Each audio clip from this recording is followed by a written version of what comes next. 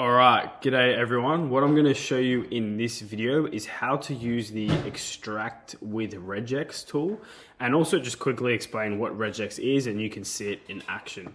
So a friend of mine sent me an ICS file or a calendar file, and they want to extract some text out of the file. To show you what it is, I've opened it in text edit, and you can see the kind of structure here. So it's a ICS file, and basically it's a list of events or calendar events starting at begin and ending at the event. So what I'm going to do is grab that for now and come over to a website called Regex, which is where I test all of my Regex. It's completely free.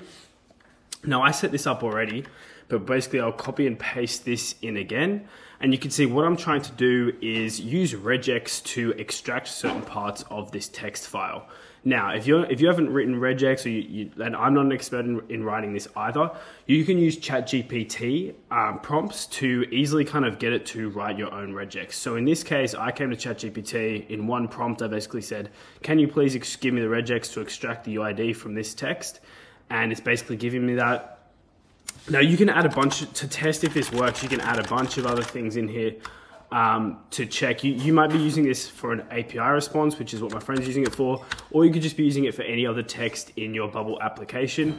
You just want to make sure that, you know, something else isn't added. Maybe there's 2 UID fields or something like that to make sure your Regex isn't void. But what you can do is basically use this to easily extract things from your text. So what I'm going to show you is quickly how to do this in Bubble. So I'm going to paste that event in there, and then I'm going to create a separate text field, and I'm going to call it, actually let's make this an input, a multi-line input. Let me go a bit here. I'm going to put our initial content as that. Let's make that nice and big. We'll delete that. And so what we can then do in here is grab our multi-line input A value, and use the extract with Regex, and we can post that Regex formula, which is this here, into this Regex pattern. And what I'll do is run the page and you should see this work. Let me just check the error. Cool, that's not our problem. This is a test page.